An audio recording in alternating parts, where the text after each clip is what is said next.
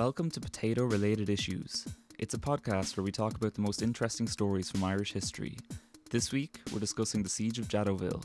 My name is Cillian Doyle, and this week I'm joined by Nikki Casey, Alna Dineen, Luke Barr, and Seamus Dwyer. If you have any questions, feedback, or suggestions for future episodes, you can email us at potatorelatedissues@gmail.com. You can send us a tweet at potatorelatedissues on Twitter, or you can check out our Instagram, also potatorelatedissues. Think of a good name for a podcast? No. Yeah, right now. That's a pretty good name. This is final, so don't mess it up. Welcome to the Now podcast, guys. Because we're in the now, except we're talking about something that happened 50 years We're ago. in the now, and we're not in the know about the topics. Yeah. I've got a comprehensive knowledge of reeling in the ears. Reeling in the ears. It's is reeling great. in the years taken as a name. Luke, hit it. It's me, Mr. Reeling in the Years. Oh my god. It's Gemma, our first ever guest. When the text comes up, you're the Reeling in the person. years. Yeah. Do they still make it? Yeah. It still comes out. Is it? Well, they ran out of years. Have they not reeled in all the years? They have.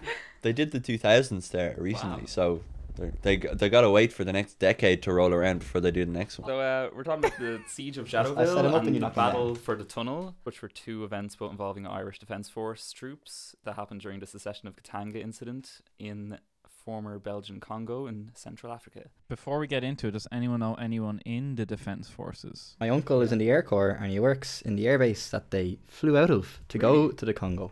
Nice. Kind of like a side point, but I used to play airsoft a good bit, and you'd have these people who are clearly not good enough to get in the armed forces. Like, they're way too overweight and slow, and they think that they're the hardest men, and they'd buy like thousands of euro worth of equipment and be on like the B team reserves or something. Like the worst of the worst.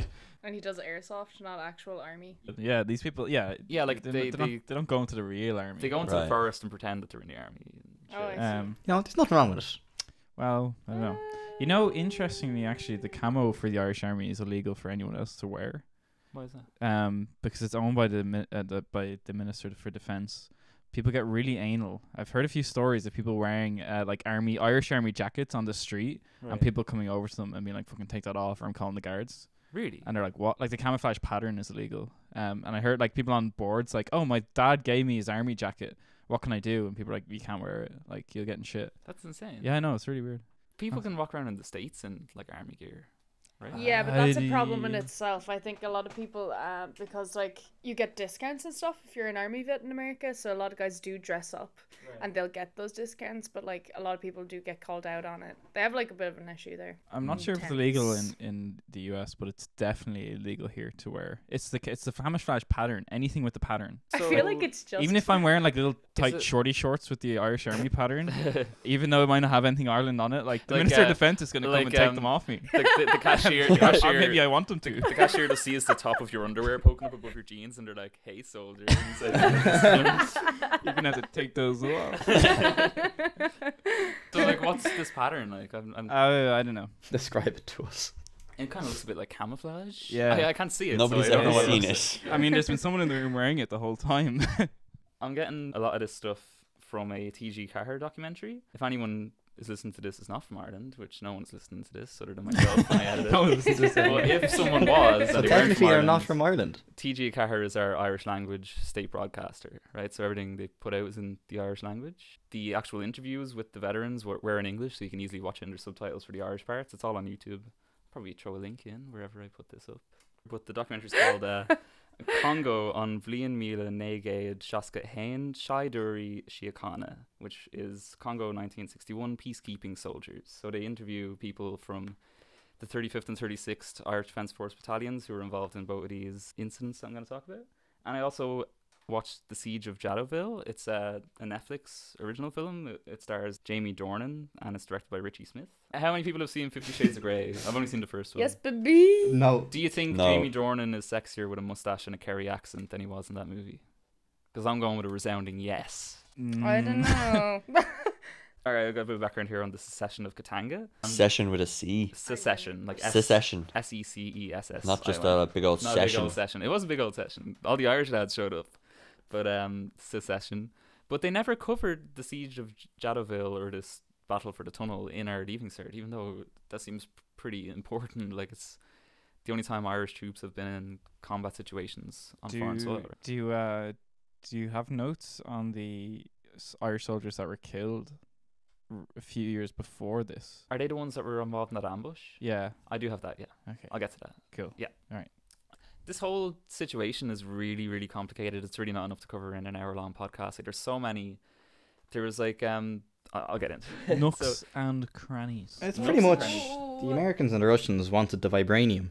They wanted the vibranium. What was the name of the actual name of it? Uranium. No, the actual place. Jadotville.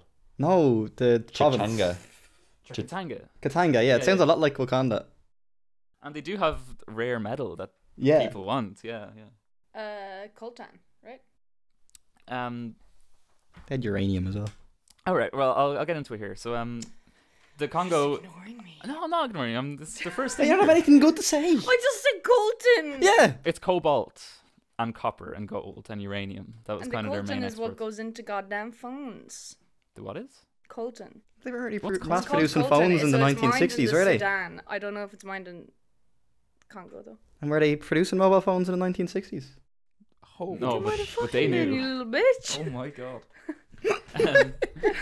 So we need to invade the Congo to get their mobile phone technology. I mean, to save the good people of the Congo. So look, the Congo. It was under Belgian colonization since Don't 1908. hit me. When it was known as Belgian Congo, but it gained its independence from Belgium on the 30th of June 1960 and became known as the Democratic Republic of Congo, which is what it's still known as today. Immediately after the Congo gained independence from Belgium, and I think within like a month or less, the Confédération des Associations Tribales, known as CONICAT, they were a political party in the Congo supported by various European countries. They attempted to secede from the Congo, but they were stopped by Belgium, who preferred that the whole region of Katanga should secede together as a unified state. Goddamn Belgians. When The Belgians Congo, had good beer. Sorry. they do have good beer. So when Congo gained independence, they were under the control of Prime Minister Patrice Lumumba, who was friendly with the Soviet Union. And this is during the Cold War. Congo had uranium mines, and actually one of those uranium mines was the ones that the US got the uranium that they used to develop the bombs that they dropped on Hiroshima. The one that they dropped on Nagasaki was a plutonium bomb, so they only used the uranium for this. Congo, its main export came from the region of Katanga down the... Sorry. It's not like a good slavery joke when we're talking about the Congo. Besides people, not allegedly, the Belgians did some serious fucking slave trade. Oh, they when chopped were off in a there. lot of hands in the Yeah. Congo. Yeah, really. There's accounts of like parents chopping off the limbs of their kids because their kids had a better life, because that disqualified them from working for the Belgians. Yeah. So that they would rather have the kid have no limbs or have no arm than work for the Belgians, because I it just was so horrible. I just briefly mentioned Belgian colonization and get straight into this secession, but I should have probably done a few paragraphs on Belgian colonization because it was really fucked up. Like, from what little I read about it over the last couple of days, like, It's all about those rubber farms. is it really? Like the rubber farms? rubber was really, really valuable, and that's where all the trees were. Yeah, Belgium, you should be ashamed of yourself, frankly. But you've great beer. You have great beer. They have waffles. Their waffles are good too, but your slavery is not good. Anyway, back onto this secession from Waffles. slavery. Great rubber as well. Oh god. Well, we're gonna get fucking attacked. By the Belgians. They're too nice to attack us. The region of Katanga was the primary export of all these minerals, so they produced copper, cobalt, gold, and uranium from their mines. And what was that? What else did they produce? Oh. And coltan. Coltan. What is coltan? I've never heard of Coltan coltan. is the metal that they use in phones, and that's why it's so hard to recycle. I thought it was gold. Oh, I definitely I thought, thought it it was was gold the as well. gold for all the connections and shit. I don't know. I had to do a What? project on it in secondary school. What did you use the coltan for? Is it in the batteries? Huh? Is it I in- actually don't know. I can't remember. I was in like 5th year of secondary school. That's a long time ago. For I'm me. trying to And then they reclaimed the magical beans from your mobile phone. Fact check me, you sons of bitches. Do I have beans on my phone? Yes or no? Welcome to Talking About Colton, the Colton-based podcast. All right, today's topic is: does coltan exist, and what is it used for? And the sideline, magical beans. Yay or nay? Yeah, it's Always used for manufacturing capacitors. Fuck. There you go. Magical beans. God damn. Yeah, why not? The region of Katanga in the south of the Congo, which was like the richest region in the Congo, they didn't want to be involved with the Soviets, and that was like a major point from this guy. Chombe. Chombe. Or Chombe or Sean Bay. It's like Tshombe, but it's I think Chombe. it's Tchombe, right? Tchombe. Chombe? If you put a T in Tchombe. front of it. Tshombe declared that Lumumba was under the control of the communists and declared the state of Katanga as a separate state from the Congo. Belgian troops in the Congo's army left and joined forces with the Katangese army, right? And Lumumba requested support from the UN. Now, the US was fucking gagging to get in on this, right? The UN is sort of trying to keep the US to more of a supporting role. They don't want them to be on the ground because when This is America... pre-Vietnam, right? 60s? Pre-Vietnam, yeah. Yeah. So how did the UN do that? I mean, look at the Korean War, right? That was really the UN, or technically it was the UN, but it was Maybe- really the American. Maybe it was because of the UN or the Yeah. Korean War that they were, you know... Had to take a step Oh, back. they like Yeah. they fucked up so badly in Korea. It's like Yeah. we Maybe better not the mess UN up was the like, Congo just as bad. We don't want to, because it's a very similar type of situation. You got the communist-supported North and the anti-communist South, who's trying to secede away from the North. And Right, yeah. Yeah, so it's very similar type of thing going on. I don't know much about UN politics, but Neither it do makes- I. It's very Yeah, yeah. complicated. It makes here. sense. I mean, the Korean War was But it's pretty common sense. yeah. Or They're the- only 20 years out of a Out of World War at this Yeah, stage, yeah. I so mean, it's fresh World in War One people's to World War minds. Two. It's Yeah. like the same kind of deal. Anyway, go on. So, Lumumba's requested support from the UN. Tshombe's forces consist of track. Katangese gendarmes under the command of Belgian officers who've come over from the Congo's armed forces. You also have British, Rhodesian, French, and South African mercenaries. The United Nations sets up the United Nations in the Congo, or ONUC, ONUC. Lumumba is eventually overthrown in a coup d'etat by Joseph Mobutu, and he's sent to Elizabethville, which is in Katanga. He's sent to Elizabethville on the 17th of January 1961, where he's tortured and executed. And that's where the movie The Siege of Jadotville starts. And that reminded me a lot of the start of Call of Duty 4, where he's like in the car getting driven along, and he gets like dragged out of the car and brought into a place and shot in the head. It's like, and it's even a POV shot of the gun pointing at the camera. Killian, he's jiggling my mic on Stop jiggling the purpose. microphone, please. I have to edit this. So every time you jiggle, just imagine that I need to cut out that segment and mute it. That's I told another him one. I told him this last time. He keeps jiggling. He's a big fidgeter. He is. All right, so look, the operations in Congo, the ONUC guys, initiate Operation Rum Punch on the 28th of August 1961. One punch. Rum Punch. One punch. I watched One Punch Man. It's actually not bad. I'm gonna punch myself in the face. Okay, so You're already Rum concussed. Punch, 28th of August 1961. Pro-Katangese mercenaries are captured. I think they got like 70 odd of them. In retaliation, Tshombe brings in many more mercenaries to boost his numbers, and they eventually release those guys that they captured during Rum Punch, and they just come back over to Katanga to rejoin Tshombe's men anyway, so it's completely pointless. And then after that, Operation Morthor was put into effect, and this is a massive like attack on Elizabethville by the UN forces that begins on the 13th of September 1961. So we're talking full aggression by the UN, no peacekeeping involved. Like they go in guns Wow. blazing, they take the city. That's Operation. why? Why did they do that? They usually don't go on the offensive. This UN army that goes and attacks Elizabethville, who's it made up of? Swedish, Indian, and Irish forces as The well. as Irish take part in an attack Yeah, on Elizabethville. I'll get to that. Yeah, Is this yeah. Post the assassination of your man. Literally 4 days before.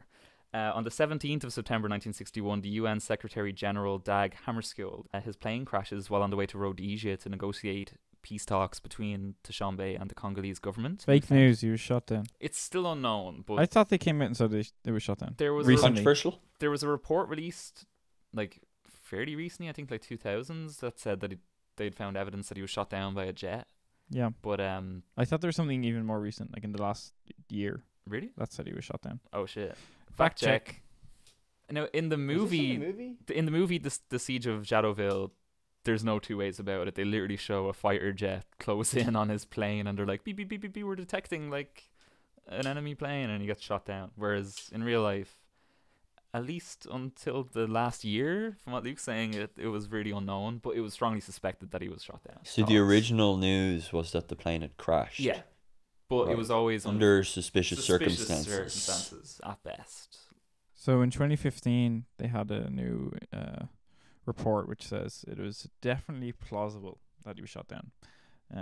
So they got Adam They and didn't come to Jamie the from conclusion, Mythbusters but they were involved. like, yeah, that could have happened. The motive is there. The motive is definitely there. Dushanbe doesn't want to rejoin the Congo. He wants to stay separated. He wants He to be got his own mines, state. baby. Yeah, he got mines. And Belgium doesn't want the secession to end either. They're fully behind Katanga here. I have a bit of brief background on this dude, Connor Cruz O'Brien. He's basically Hammarskjöld's representative on the ground in the Congo, and he's from Dublin. He was born in 1917 in Dublin. Where? Rathmines, Oh, I shit. think. His nickname He's was a fancy boy. his nickname was the Cruiser Oh, when he lived in wow. Dublin. He's featured prominently in the movie The Siege of Jadotville as like the main antagonist. So like when I was watching the movie, I thought that they were really Like shitting on him. really shitting on him. Like he seems like a straight up villain, you know. He seems like Really inept. really inept. He's like a career politician making all these bad calls and Mm-hmm. defending and covering up his mistakes and stuff to He's kind of propel using his them own as a career. scapegoat. Every time they're calling for relief and stuff, he's in the background like, who are you talking to there? Is that those guys in that siege? They're not getting any supplies. Fuck them. Like they're really pushing that this guy's an asshole. Mm. In the documentary, he wasn't mentioned, and in all the stuff about the Siege of Jadotville, he wasn't mentioned. But when I actually looked him up specifically, all this shit came out about him that I thought he needed an entire page to himself. Oh, after God. all. Wow. So How many pages have you gotten through so far? one. Oh, God. So so he was heavily involved during the operations in Katanga, but he really downplayed his involvement in his book To Katanga and Back, which he published I think 2 years after it ended. It's kind of hard to underplay your involvement and publish a book called To Katanga and Back. This guy, while downplaying your involvement this in guy, Katanga. he mightn't be the brightest guy. The book, The Siege of Jadotville, that the movie's based off, it doesn't use To Katanga and Back as its source, but instead uses direct UN records of his correspondence while he was in the Congo, and that sort of sheds a much more accurate light on what he was really like than what his own book does, surprisingly. Now, Operation Mordor, while it eventually did sort of lead towards Katanga's surrender, the UN lost a fair few people, and it wasn't quite as clean cut. But he's basically like, oh, I had no involvement in Operation Mordor, but he leaves out in his book this meeting he has with senior UN officials in which he straight up authorizes them to go ahead with Operation Mordor, and that scene is in the film as well. What actually was the objective of Operation Mordor? And basically just take back the city of Elizabethville from the Katangese forces and their mercenaries. They were like, we need these guys out of the country, use violence if necessary. But We're Like, using why violence. was this we're using so- violence. We're getting these guys out of the country. But why was it so important? Because, like, usually the UN, sweeping statement here, but usually the UN, like, use of violence is, like 100% last resort. But it seems like for something that didn't seem that violent to begin with, it seems like they went in hard very quickly.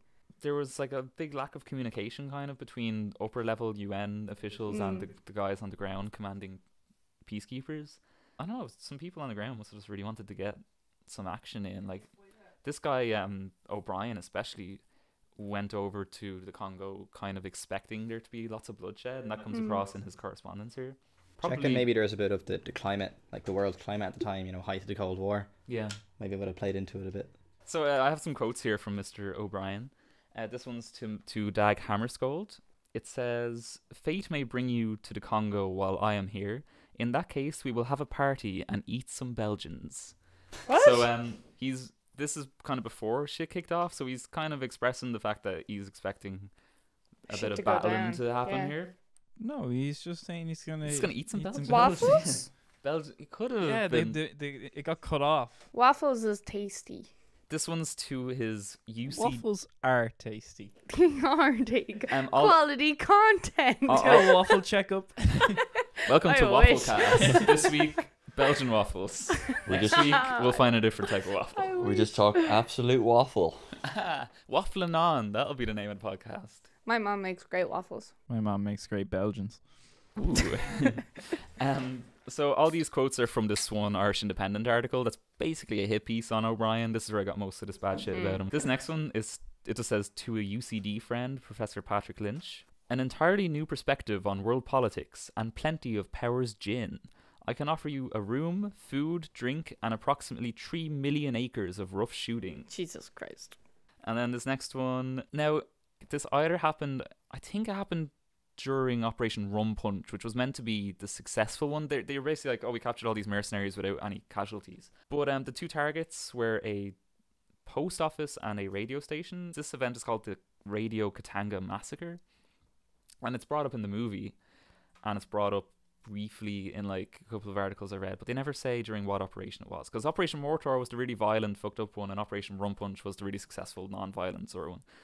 But I think this happened during Rum Punch. Basically what happened was a detachment of Indian UN peacekeepers were sent to get mercenaries out of this place Radio Katanga, and they ended up just killing everyone inside, civilians and all, like a shitload of civilians. And in the movie, this guy O'Brien is talking to the head of that Indian detachment, and he's like, how did all these civilians die? And he's like, oh, they barricaded themselves inside and we couldn't get in, so we just threw grenades through the windows. Yeah.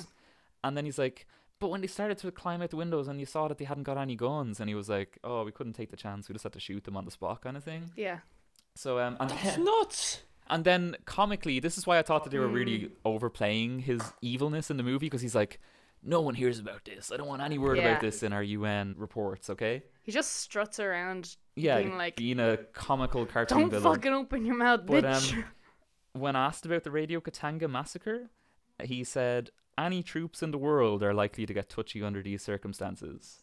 So you got a building full of unarmed civilians and they're armed with machine guns and hand grenades. Anyone's going to get touchy. It's like in that Kavanaugh case where the guy's just like, oh, well, if Brett Kavanaugh can be done in for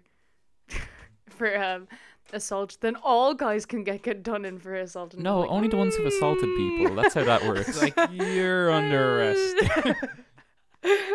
We've all assaulted people, right, guys? Uh-oh. Go. That's kind of all the stuff about O'Brien specifically that's related to this event, but I wanted to really hammer home how much of a dickhead this guy was. In 1965, he went to South Africa to personally oppose the African National Congress's boycott of apartheid. So he felt so strongly in favour of apartheid that he went and protested against the protest against apartheid. What a piece Wow. of shit. In 1969, he was elected as a Labour TD to the Dáil. Those are our ministers, basically, to our Parliament. Congress. MPs in Britain. members of Parliament. It would be our Parliament. Congressmen Yeah, in the US. He served in the Fine Gael Labour coalition under Liam Cosgrave from 1973 to 1977, which we cover in our IRA prison escapes episode, which doesn't exist. He enforced censorship of RTE while in office and banned Sinn Féin spokespersons from appearing on any RTE shows. He sounds like an absolute wagon. He supported Gardaí brutality during the Troubles, and when a guard personally told him of a time he beat the shit out of a suspect for information, O'Brien recalled in his memoir years later, so he published this, I refrained from telling this story to Garrett Fitzgerald or Justin Keating, who are other ministers, it says here. Because Gareth Fitzgerald was the Taoiseach of Ireland at one point. Really? Yeah. Oh dear. The Fine Gael leader for a decade. Oh boy. Seamus didn't even need his phone for that one. That was pretty good. That was quick. Reading So, in the ears, guys. So this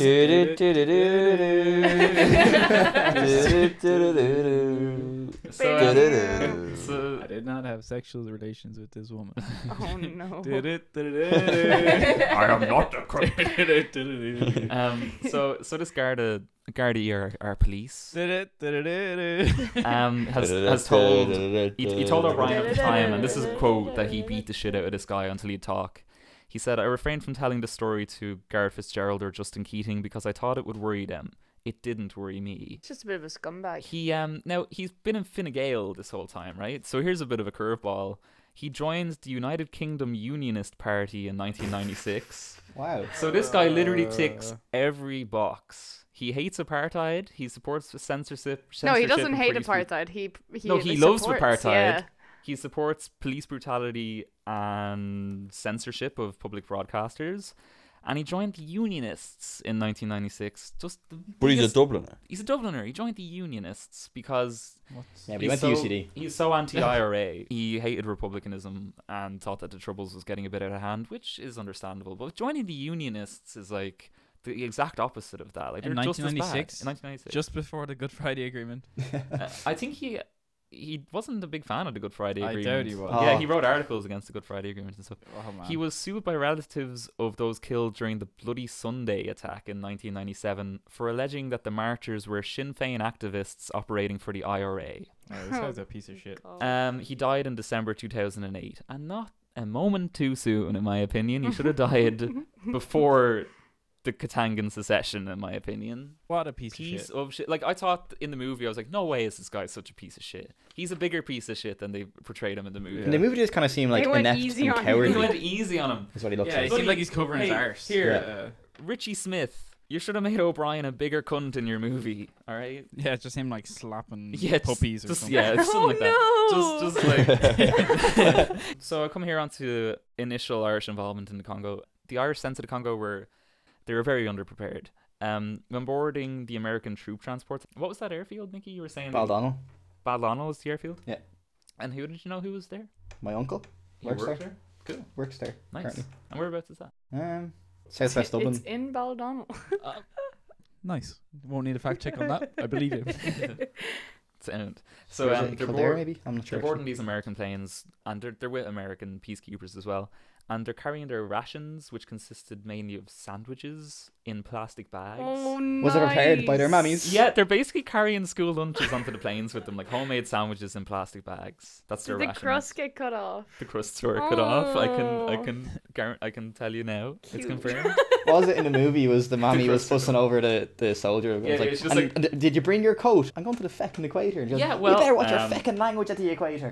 See, he says that, but they were wearing like wool pullovers. Yeah, and they they were going were. to Africa. Yeah. Was that's the thing in the TG Carr documentary as well? Yeah, They were yeah, saying that's they a big didn't part have of a clue where they were going. Yeah, It was like their- we didn't their know if it was going to families- be fucking desert or They jungle didn't know what or environment, bush, city, whatever it they was. didn't know anything. Like their Did they know they were going to the Congo? Yeah, But they didn't know what the Congo they didn't know was what kind like. of environment it was like. It's at like a all. really shitty, like one of those like mystery tour. Yeah.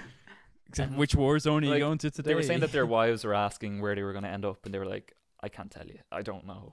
Like, I've no idea." So they're wearing wool jumpers going to Africa, basically, I remember seeing pictures with of sandwiches. guys in the SAS, like in the desert, just sunburned to shit. Yeah. Like Yeah. holding like these are remote outposts in the desert, and I was like, Oh, there's a "How?" quote in the documentary from one guy. He said that when the doors of the plane opened, he thought that like he was feeling the blowback from a jet engine of the plane next to them when he stepped outside, but that it was just the air. Oh man. It's actually really funny as well because these guys, a lot of them probably had never been outside of like Ireland or Yeah. at least anywhere near that climate. Well, some Like, of them we're were only not- like fucking yeah. 19. Yeah, But you know, they're we've kind of all experiences going to hot climates because I've been we're, to you know, Congo.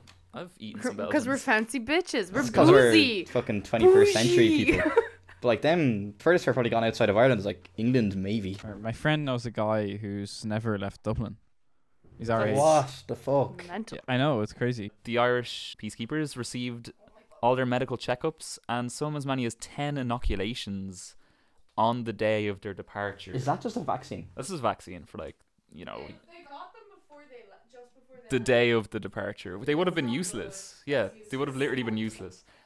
This first, I don't know what battalion these guys were a member of. I think it was like the 34th. These were those guys we were talking about who some of them were killed before the main shit kicked off. So I know nothing about this. They were They in didn't like really touch on that they're in in the like movie, did they? northern Katanga, which is near this region called Wakanda. Kasai, and it is the Luba tribe or the people of Luba, which were known as Balubas. And these guys are You're a actu- beluga. these guys are actually against the Katangese secessionists, right? So these guys are pro Congo.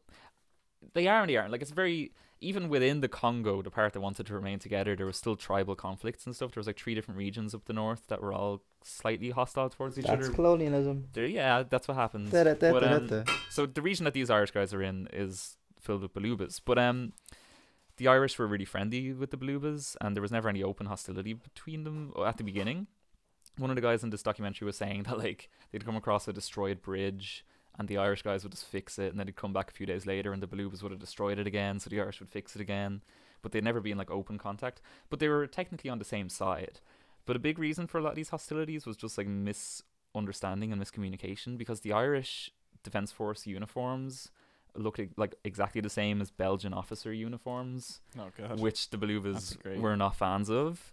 On November 8th, 1960, A patrol being led by Lieutenant Kevin Gleeson and Sergeant Hugh Gaynor, and consisting of 9 other Irish Defence Force troops, came across a damaged bridge over the river Luayeye.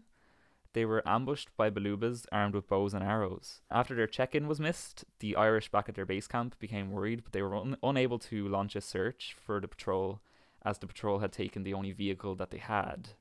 Oh, for So God's sake. yeah, and it's like nighttime at this stage. So they're like, fuck. we'd go searching for these guys, but they took our only car. We can't go looking for them. Or a truck, I assume. There was like 11 guys in this truck. Support vehicles arrived a few hours later, and they then launched a search to find this missing patrol.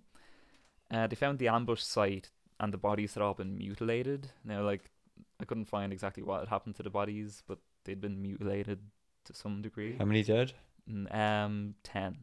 10 Irish. 10 Irish, yeah. Fucking The only survivor was a man called Joe Fitzpatrick. Fitzpatrick was called a coward all his life for being the only man to survive. They said that he ran. Yeah, oh man. Wait till I get to the end of this. People were massive cunts. The movie doesn't really touch on it as much as I would have liked. But that was such a thing in Ireland, though, because Yeah. like even when sorry, this is actually going back a good few years, but Are you going to touch on your education again? I am here. I go. God She's damn. going to use her fancy degree to tell us all what really happened. But when World War One was the Great War, sorry, when it was kicking off. Oh, the Great War, la dee da. But when the Great War was kicking off, even lads who were like, you know, against the union with England, if they weren't heading over to help out the English with the war, like they weren't actually able to get married because girls would not marry them because they Whoa. were cowards. So like guys had to go if they wanted to. Wanna If get they that- wanted to fuck, they wanna gotta get go. that ass. We'll definitely touch on That ass. Irish people in World War One and World Oh. War Two as well as some. It's really interesting.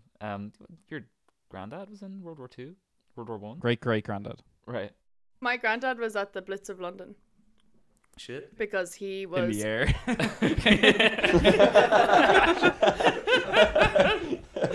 No, he was. He had gotten Die, tuberculosis. British scum. No. Shush, meine Kinder.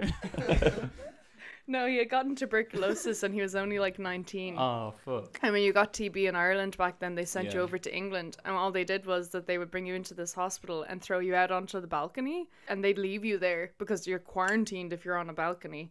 So he was just out on a balcony with his TB during the Blitz of London. This guy Joe Fitzpatrick, he was labelled a coward by his fellow Irish Defence Force men and by people back home.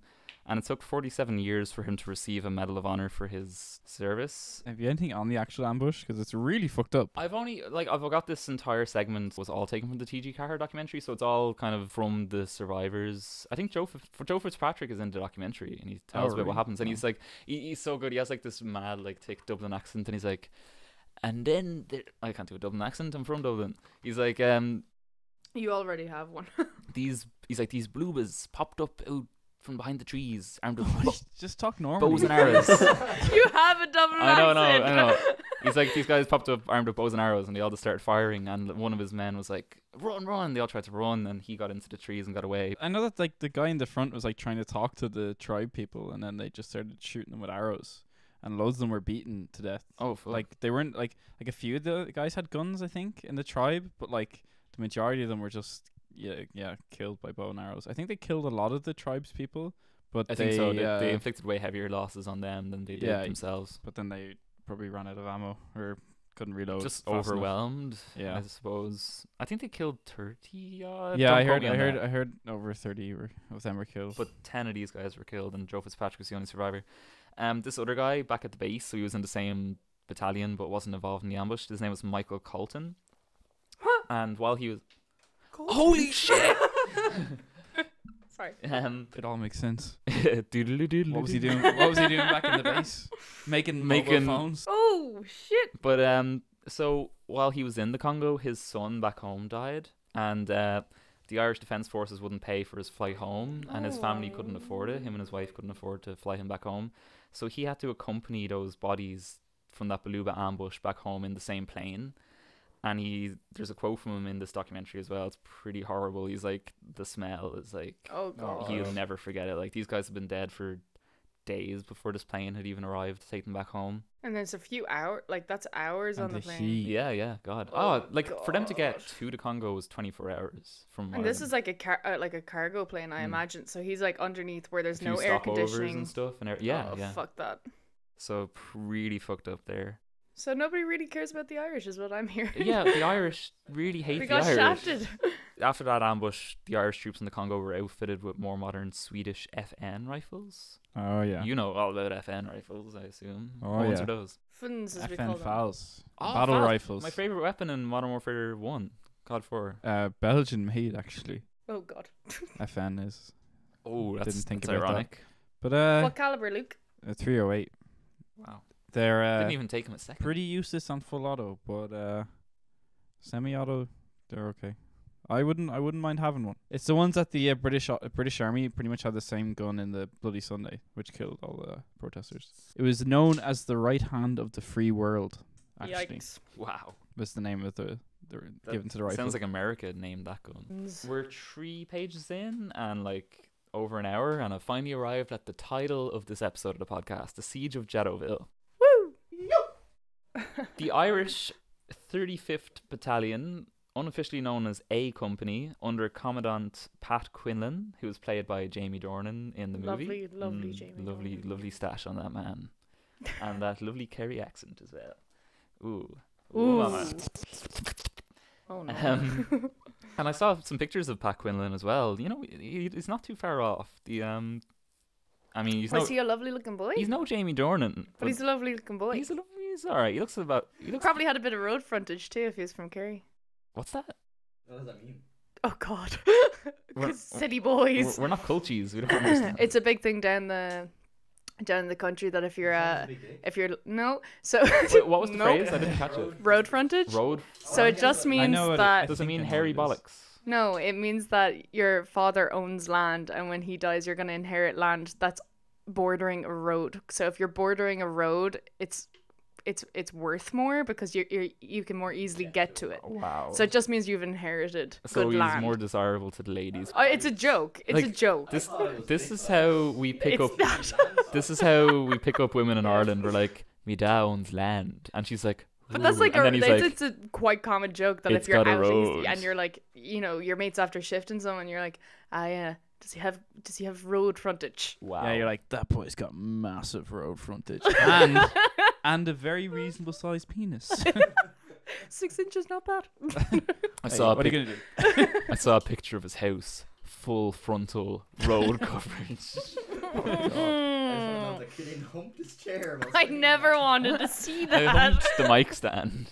No. between his legs. You'll hear that thumping in the audio. Just squeaking along the wood.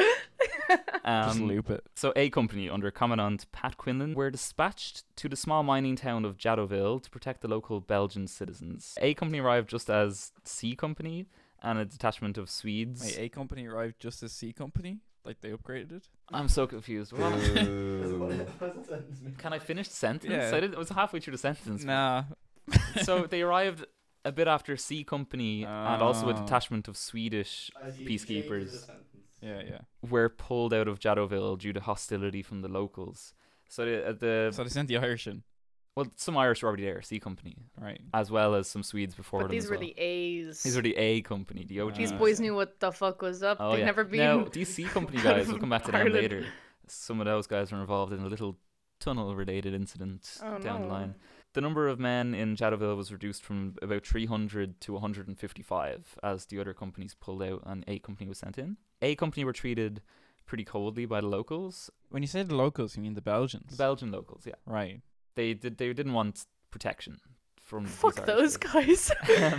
They didn't belong there either. Well, in the movie, they realize that they don't have enough provisions in this outpost that they've been given, so they go to the town to get food, and they meet this Belgian woman who appears later in the movie, and she's like, Oh, the really fancy. yeah, lady. she's like, I don't know if you realize we're not welcome here, and he's like, okay, and he's like, I'm gonna go down to the bar, and she's like, you don't want to go down to that bar because everyone fucking hates your guts down at that bar. But goes down anyway, and who's sitting in the bar but fucking René Falke, who is the leader of the mercenary force. Hey Nikki, can you talk a bit there? Oh no. Yeah, shit. That's okay. Nikki hasn't said anything good for the past hour and a half. So yeah, in the movie, Quinlan shares a few glasses of cognac with the leader of the mercenary force in Jadotville, René Falke, and Falke mocks Quinlan for his men being battle virgins that they've never seen in combat before. Did this actually happen, or is this? No, This this is movie. very likely. This is setting up the bad guy. Best access to Jadotville was the Lufira Bridge over Lufira River. The Irish were low on. Is this the same bridge that the Blubas or the No, this Beluga is a whales? very different bridge. that's Different part. Other side of the country. I didn't listen to the first part. I was getting my alcohol. So yeah, the best access to the Oh town is over this one bridge, which comes into play later. The Irish were immediately low on provisions and proper weapons. They had a couple of Vickers machine guns and a few mortars. They have a great scene in the movie. Sorry, Luke, I'm bringing up the movie, but they have a great scene in the movie where they literally get all of their ammo together and they just start counting it. And they're like, "Ooh, Oh no! Yeah, all of This their is ammo so together. good. There's a Get bit. the 2 bullets and like. There's a bit.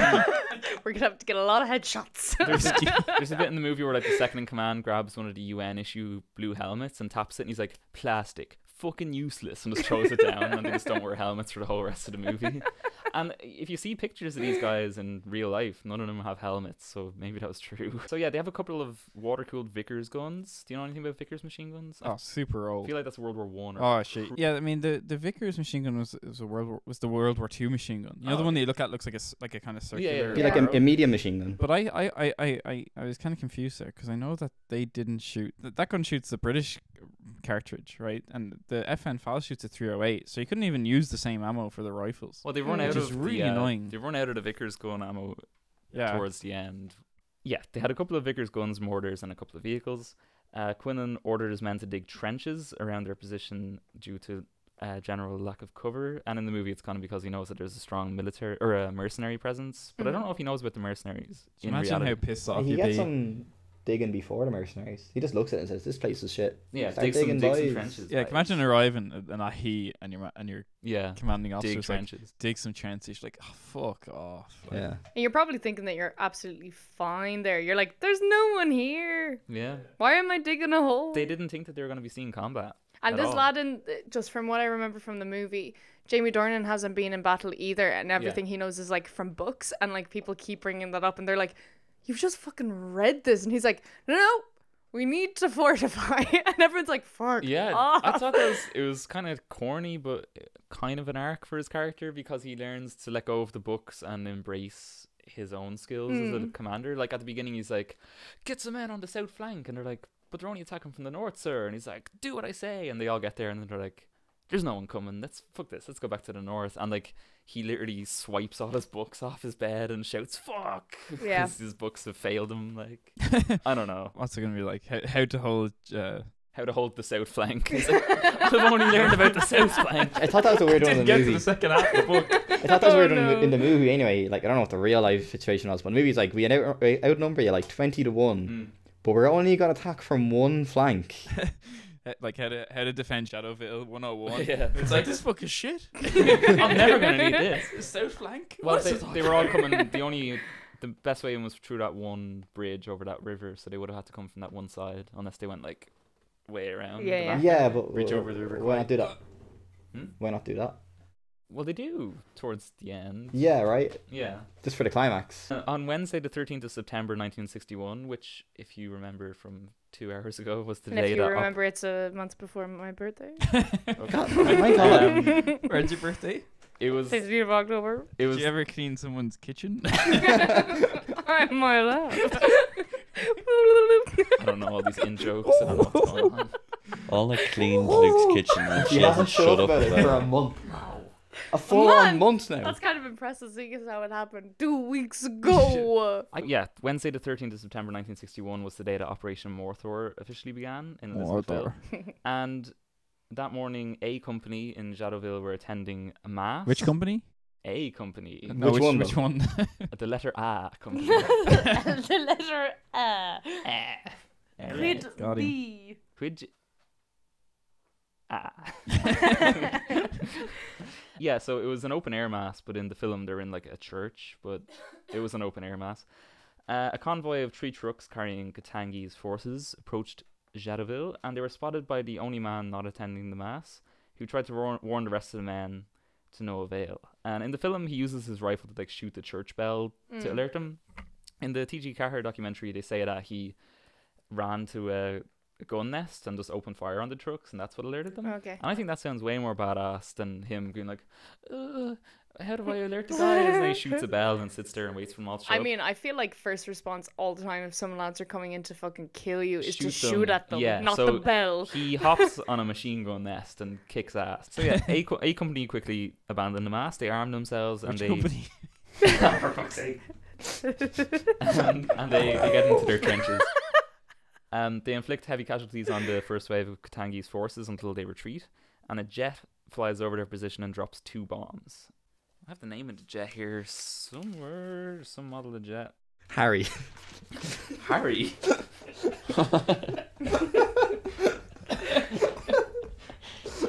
The name of the jet. Fuck's sake, that's so bad.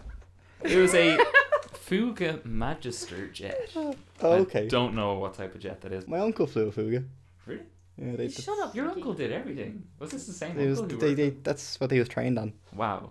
It does say that it is super old. it was a Same. it was used as a training jet. Yeah.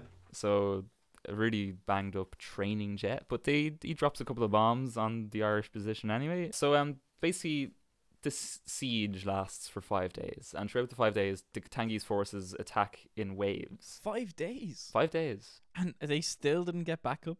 5 No. days? They didn't. 5 days? They request for backup. Jesus. And in the movie, it's like not Pat Quinlan, but Connor O'Brien is on the phone and he's like, "You're not getting any reinforcements, Quinlan. You're just gonna stay there and sort it out Yeah. yourself." Like, I really doubt that happens. 5 days, Jesus. 5 Christ. days, yeah. Well, So- I mean, where would the reinforcements even have been coming from? Well, I wouldn't hope there would be reinforcements. But I Reinforcements. hope that reinforcements We can come. reinforcements. I would have thought more of Reinforcements. an evacuation rather than a reinforcement.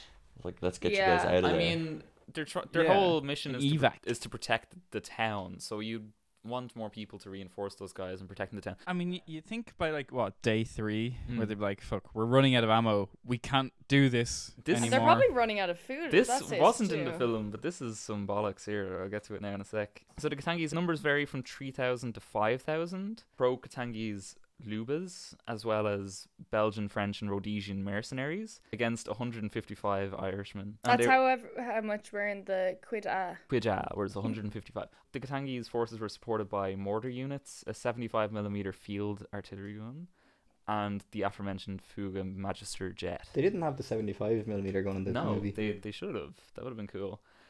It wasn't in the budget. So after the first day of attacks, Maybe. electricity and water was cut to Jadotville, and A Company filled every container they could with water, including they had basically been loaned a couple of villas in the town from locals to use, and they filled all the bathtubs in these villas with water to use for drinking water. Smart move. But one guy decided to take a bath in one of the baths and ruined Wow. the whole supply of drinking water. Guys. Yeah.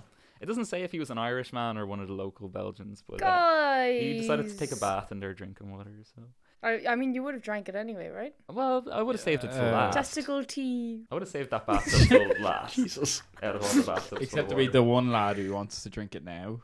And you're like, water. He's like, I'll take one for the team, sir. it's like we've still got 10 normal bathtubs left. Like, Oh no, don't you? No, I'm grand with this one here, sir. And it's take and it it's for the comrades. and it's the company chaplain as well. Oh god. Do you want us to boil the water for you? It's like, oh, no, I wouldn't put you through that effort.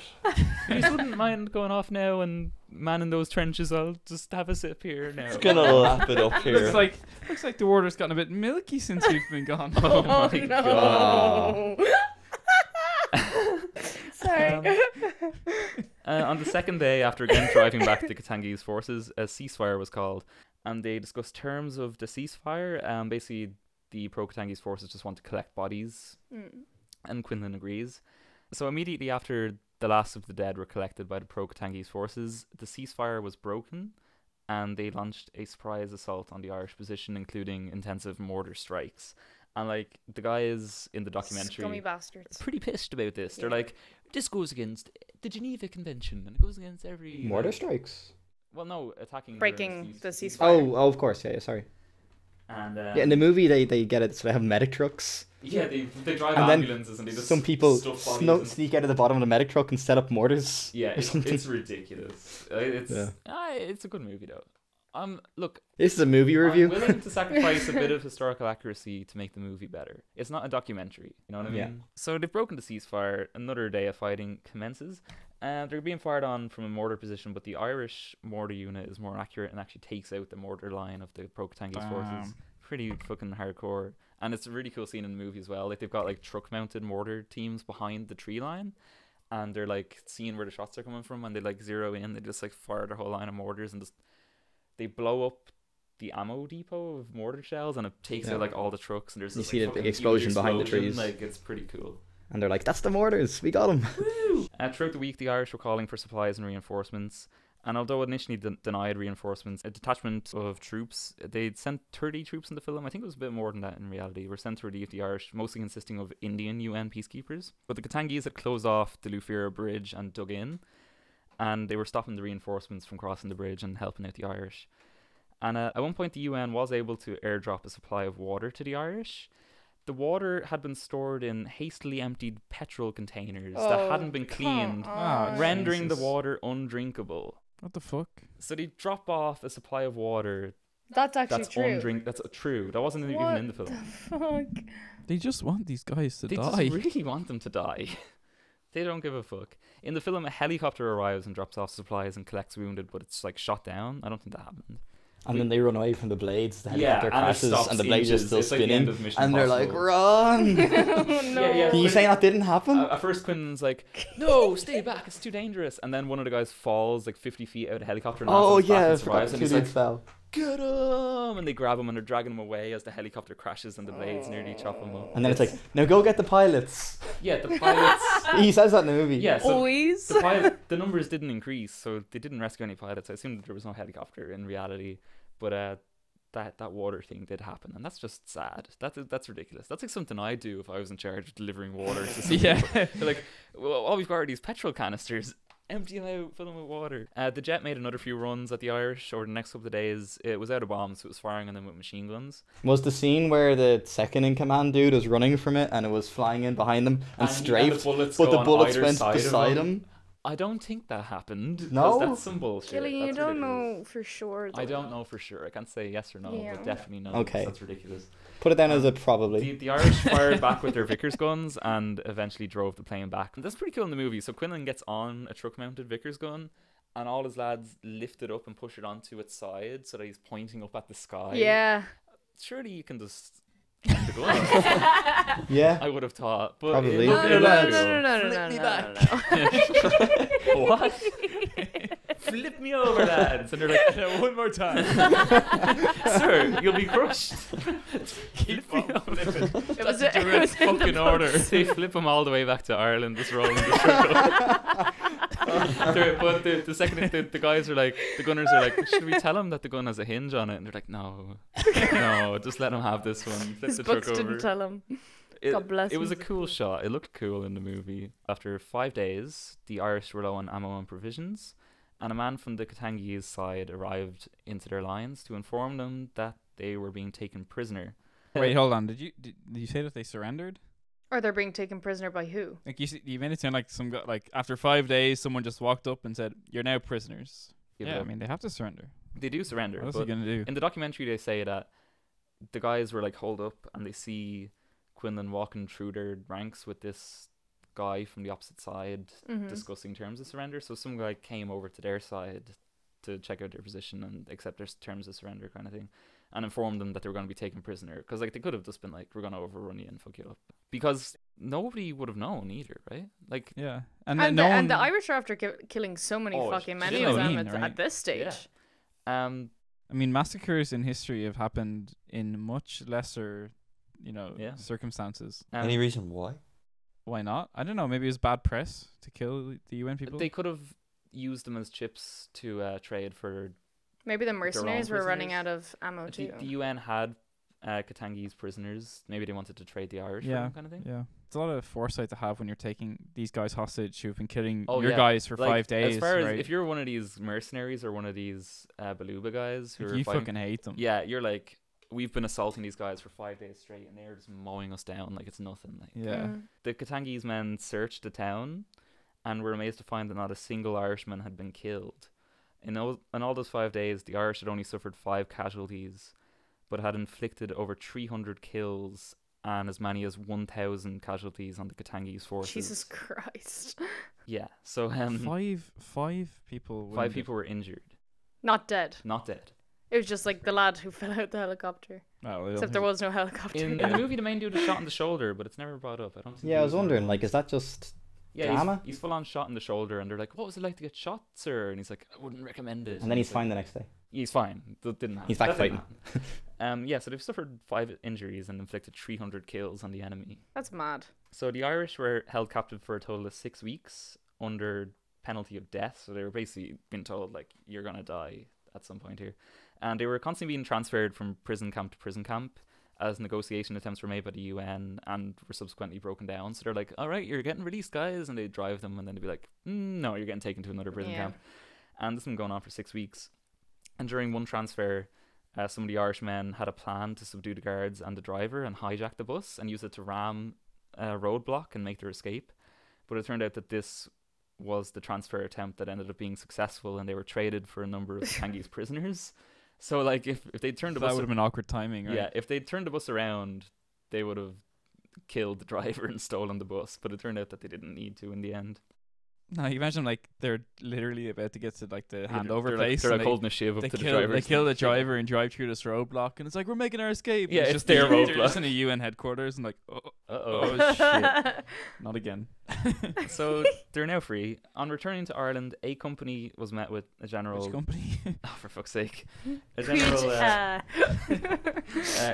aura of coldness and sometimes open hatred for surrendering. They were It was labeled... awful at the end of the movie. Like, I felt That's mad. nothing compared to what I was know. like when they got home. Everyone was just like, meh, So they were... fuck you anyway. Back in Ireland, they were labelled the Jadotville Jacks, and when they were returning for work, when some of the men returned for work with the Irish Defence Forces, they never mentioned that they had been the ones who had been stationed in Jadotville in order to avoid mockery and to be able to keep their position. So they were like, if we have to get work in the Irish Army again, we can't mention that we were the ones in That's Jadotville insane. because we'll be treated as cowards. Like, they were treated as scum when they got back to Ireland for years.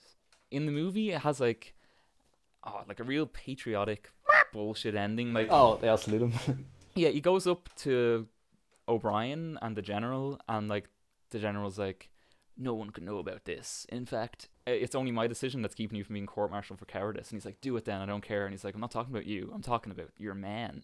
And then Quinlan just decks him to the ground. Was that true? No. Damn. And the guy walks up to O'Brien and he's like, oh, he owed me that one. And then he goes up to his own men and they all salute him and he starts crying and it's all this big thing. And he's like, okay, at ease, men, and they don't go at ease. They still salute him. He lowers his hand at ease, but the rest of them keep their hands. And he's like, well, now under army law, you guys have to stay like that forever because you have to stand at attention until you're told not to. And I just told you, yeah. He didn't follow the orders. So those guys are still standing in that airfield to this day. Skeletons just... They're still saluting. The Siege of Jadotville was not recognized by the UN as having even occurred for years. That's what? They were What? they Tower were of cunts. they were treated as cowards for surrendering in the line of duty by fellow Irish Defence Force men, and just generally mocked for the rest of their careers. And a lot of them never saw retribution. A lot of them died before they were ever recognised. So that was the Siege of Jadotville, which I'm amazed that I've never heard about it until this week. Like, it's incredible. It's amazing. Like, these guys had never seen battle before, and their very first taste of combat, they like suffer 0 casualties and inflict 300 kills on the enemy. So it seems like only a second has passed due to the magic of editing, but in fact we're just back from a 5-minute tea break, during which time I wrote another script and edited the last 3 hours of audio that we recorded. And I went to see Psycho. For 5 minutes. Yeah, Psycho what? the first one, the movie in the cinema. It was pretty good. Nikki's also dead. Lighthouse. Oh, nice. GG Nicky, he's dead. Oh yeah, Nikki left. He had to go home. Maybe Nicky heard enough of the Siege of Jadotville and decided to skip.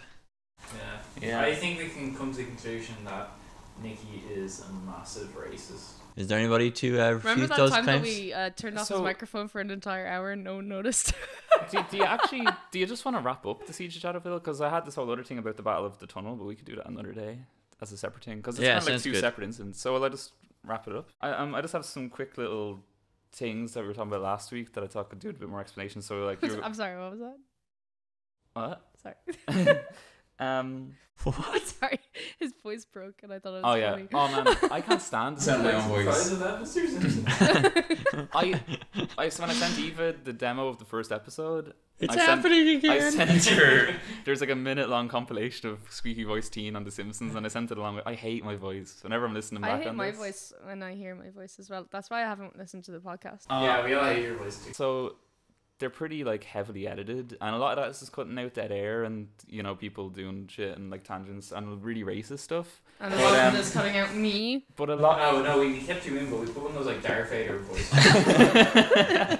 So rude. But I cut out so many like and like from me, or that I hate my own voice. I cut out like weird noises. Cut out that I your make. likes. I cut out a lot of likes, yeah. Because you got a lot of likes in your Killian. Yeah, I know.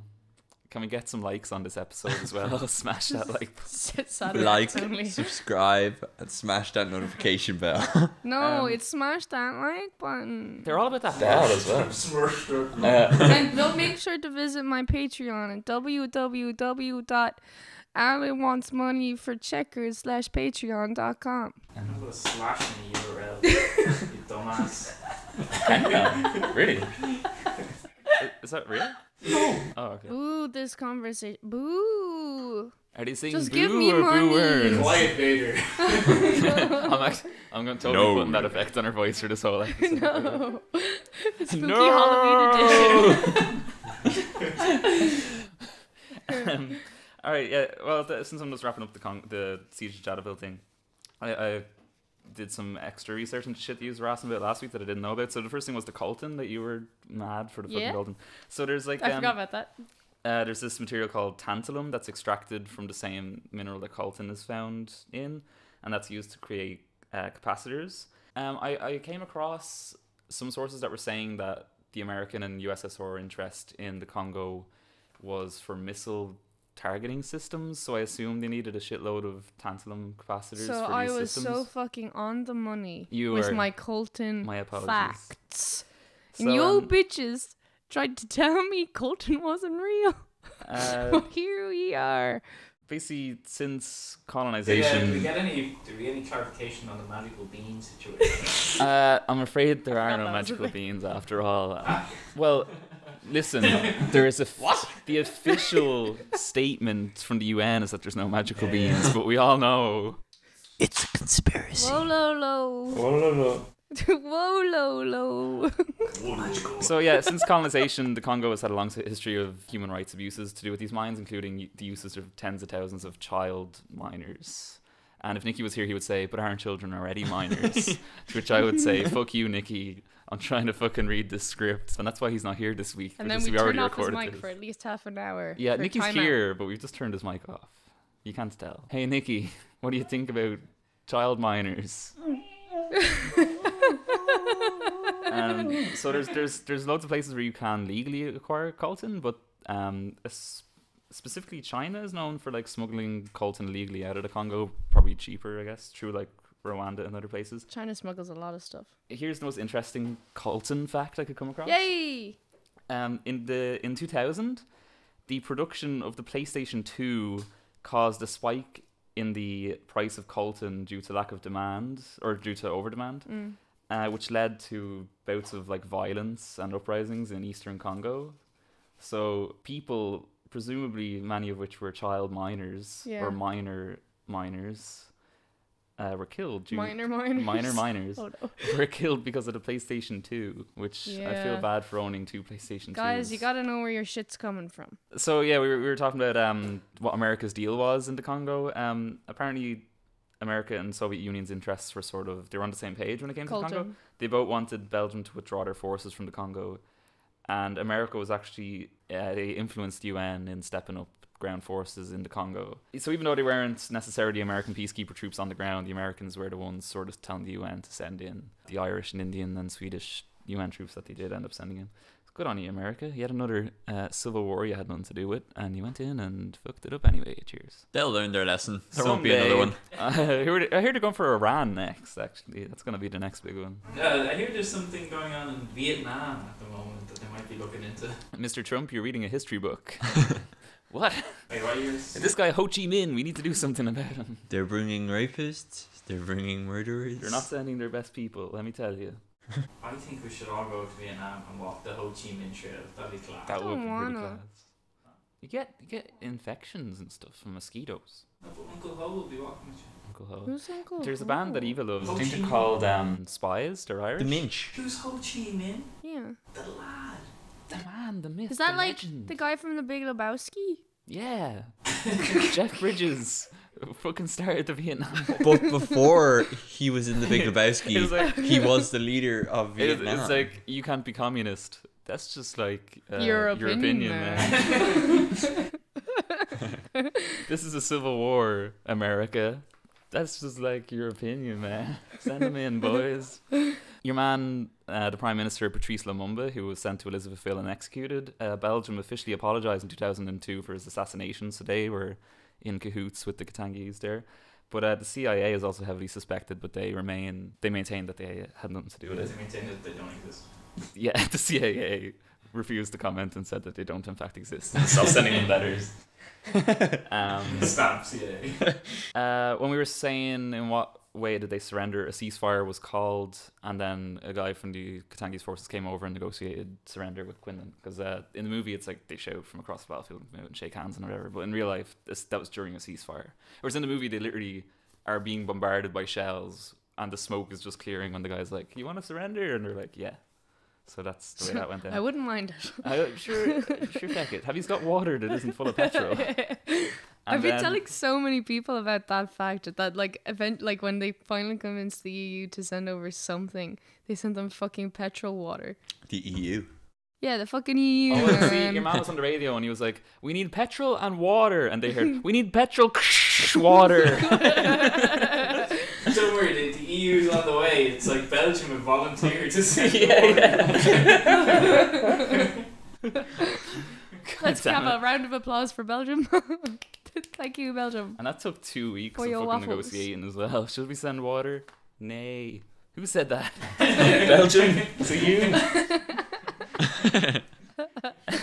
And the last thing, yeah, basically, I just kind of, when I was listening back to the episode that we'd recorded so far, like I was kind of thinking maybe we were getting a bit too far into the territory of like, what's it called when you like make something seem amazing or whatever? Hyperbole. Romanticizing Yeah, to romanticize war. something. I don't want to, because I feel like a hypocrite because I'm always giving out about like propaganda movies like American Sniper and shit like that. Yeah. For us to be like, yeah, go on, you Irish, for winning that battle or whatever. Whereas Yeah, but it's kind of hard not to because the lads, do you know what they did? They did good. they did good. In the face of adversity. 2, because they had the fucking UN Yeah. It's being gone. dicks. And the And then EU. Yeah, Yeah. that Yeah, too. them too. And the CIA. Nah. Yeah, I mean, from a pure strategy and military point of view, they did good. But I'm quite proud of Ireland's neutrality and our stance on neutrality in all these conflicts, and I feel like we shouldn't have been there in the first place. kind We of were thing. neutral. We were peacekeepers, and they attacked the forces. That's why they were blue. Yeah, but I mean, like all the higher ups kind of were expecting shit to kick off, and they used the UN peacekeepers as a military to like take back territory from the Katangese forces and stuff. And I don't know. That's not what we're about. We're not about fighting wars for other people, especially considering we were colonized at one point ourselves, and we had a civil war ourselves. If the UN had sent in peacekeepers to like But deal with the troubles and stuff. against the coup d'etat, the colonial secessionists. Belgium. Yeah. So like, And I'm Kind going to of be a good honest here, fight to we've fight. romanticized the IRA quite a bit since we've started this podcast. Yeah, we really have. I should put a little disclaimer at the end of that episode. And we've said some jokes at the expense of the British. I remember I said something quite They terrible. weren't jokes, those were facts. Those were facts. I was saying about your granddad or whatever, and you were like, he was in the the Battle of Britain. Oh, I think Luke was like yeah. in the air. When he was That's pretty funny. yeah, It was TV. funny. But I'm just saying, you know, we don't hate the British, or Whoa. I do. we don't love the IRA. Whoa. And so Operation Morthor did eventually lead. Mordor. There was like another 2 operations by the UN that eventually led to Dushanbe surrendering on the 17th of January 1963. But it was kind of regarded as a bit of a failure because it got so out of hand and eventually led to like open warfare. And that thing that I'll bring back up again at another time, that Battle of the Tunnel, is it's like an actual war zone kind of thing situation. So yeah, Dushanbe surrendered 17th of January 1963, and he was charged with treason and fled the Congo to Spain. And he then returned and was placed under house arrest in the Congo until he died of a heart attack in 1969. So the men of the 35th and 36th battalions involved in the Siege of Jadotville and the battle for the tunnel were finally recognised by the Irish government in 2004. And 8 company were awarded honorary scrolls, and a memorial was erected in Athlone. 14 members of the 36th who were involved in the Battle of the Tunnel were given Distinguished Service Medals, and 3 of them were awarded those posthumously because 3 of them were actually killed in action. And in 2017, a plaque of Pat Quinlan was unveiled by Enda Kenny in County Kerry. And I read I think it was an Independent or Irish Times article. I'm sorry, about did you that. say Pat Kenny? Enda Kenny. Andy Kenny. Pat Quinlan, a plaque of. So yeah, it was like. Massive drop. yeah. All his family are there, and they dropped the curtain on Pat Kenny. Patrick Quinlan. His like grandchildren are just bawling, crying, like, "Ah, what happened? Oh dear." But yeah, like I mean, They're Irish, so like they don't want to say that they're wrong. They go, you captured his likeness very well. But like I read the article about it's lovely. when they unveiled that plaque, and it's like Enda Kenny with like the family of Pat Quinlan holding up the plaque, and it's like a brass plaque, and like I'm just so embarrassed because like Enda Kenny just really embarrasses me. Like, do you ever hear him talk? Like, you remember Enda Kenny, obviously. Like, I have a little thing on my fridge at home with his signature on it. It looks like Really? a god. did you actually meet him? I don't know where we got it. It's like pray to it every night. Nice. Yeah. But like, just can you imagine him trying to honor like the only Irish war heroes we have, really? He you couldn't know? even honor the postman. I mean, we don't honor like one of our greatest war heroes, Mr. Jerry Adams, Alleged war hero Jerry Adams. or Marty McGuinness. Marky Mark McGuinness. I think he got a few honourable mentions after his death. Yeah, that's true. Did you see Bill He had a Clinton's big eulogy fuck off. No, actually. for Marty McGuinness? It's really good. Yeah, well, that pretty much wraps up the Congo stuff. What do you reckon? Like, what do you think their actual kind of like mentality about it was? Like, even when they were there, so like they got sent as peacekeepers. It must have been very kind of like morally ambiguous kind of for them, just because like they got sent to protect people, and suddenly they're like being presented with the issue of like maybe they might have to kill someone, Yeah. and then they do. Like, that must be like and like you said, they had never, a lot of them had like never seen any bit of like combat before. None of the people there had ever been in And combat before. Quinlan he hadn't even gone away from Ireland yet. I'd say they hadn't planned on shooting someone, and then they got shot at. Yeah. So they shot them Yeah. back. Yeah. Yeah, I don't think I'd have any trouble shooting at someone shooting at me. I don't think there's anything any like- moral thoughts being put into it. If somebody starts shooting at you, you're probably going to try and shoot I them first before they get think the the bullet into you. But you probably join the peacekeepers. Like, you're like, I'm gonna save people. No, you didn't. These lads joined the Irish Army. They wanted to be soldiers. They didn't want to be peacekeepers. I mean, the peacekeeping missions since then, or all the UN missions have been pretty much a failure, right? Yeah. If you look at what happened in Rwanda and what happened in Yugoslavia, like, I mean, they just completely failed the people, and like genocides happened under. I mean, you could argue they didn't have the backup, or didn't Did have they the really backbone. fuck up as badly in Yugoslavia? Yeah. What was that about?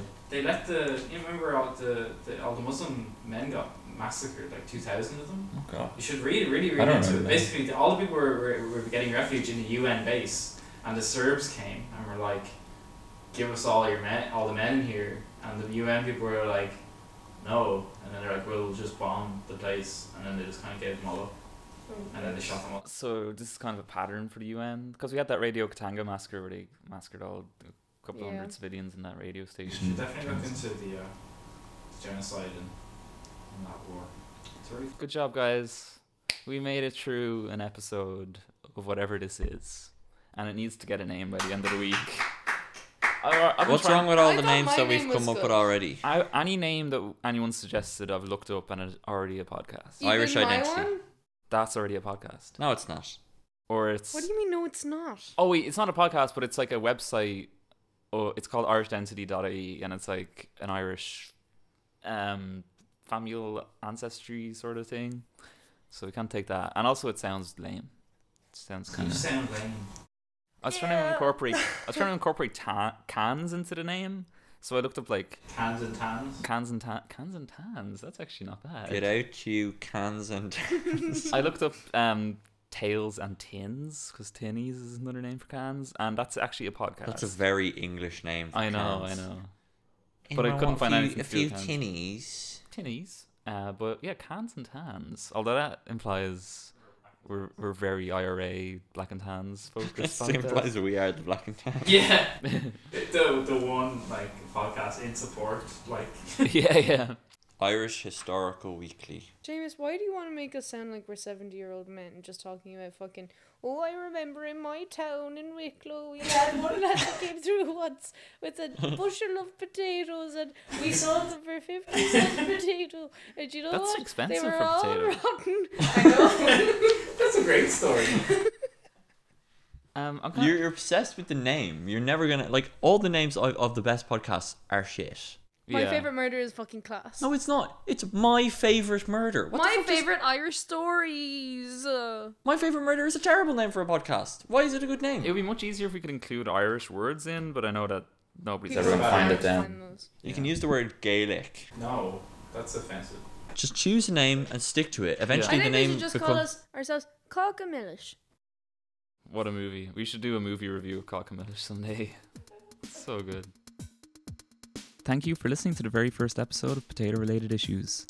Once again, if you want to get in contact with us, you can find the details at the start of this episode or in the links below, or you can just leave us a comment if you're watching this on YouTube. See you next time. Bye.